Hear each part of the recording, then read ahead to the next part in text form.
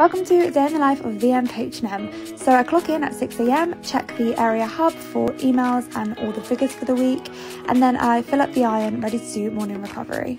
We do this every single morning, and part of it is cleaning the windows. So here's me dusting the floor. I also clean the mannequin heads, the base plates, the lights, and I use floor wipes to wipe the floor clean as well.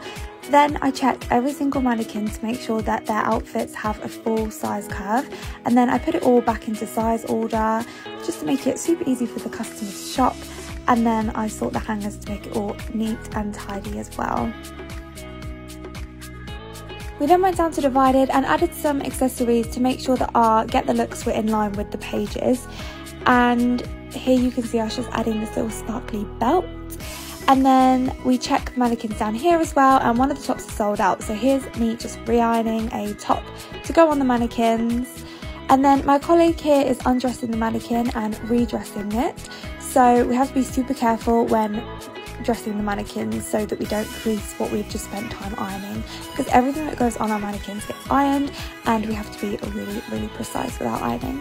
Then once we finished our recovery, which normally takes around 2 hours, we then went up to Pre-Girl and picked the Get the Look to go on that little mannequin, and it was a super Christmassy outfit and it was really cute.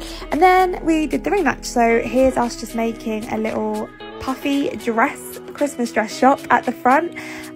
We were just sizing it all, making it look really full, and then we also had some pre-Black Friday material out. So my colleague here has just rematched the wall, then we did a little frozen area which we loved, and then it was time for a coffee because we were so tired. We needed the energy. So once we finished the whole rematch up on Pre-Girl, we then did the tickets for it.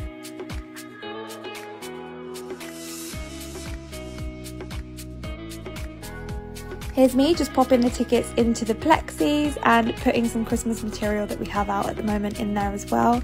And I promise I'm happier than I look in this clip. Then after we'd done that, we had to prep all the Black Friday material for the next day, which took a little bit of time. And then it was the end of the day, so we clocked out at 3 PM. So if this takes your fancy, then please do check out the H&M website and apply to be a visual merchandiser on there.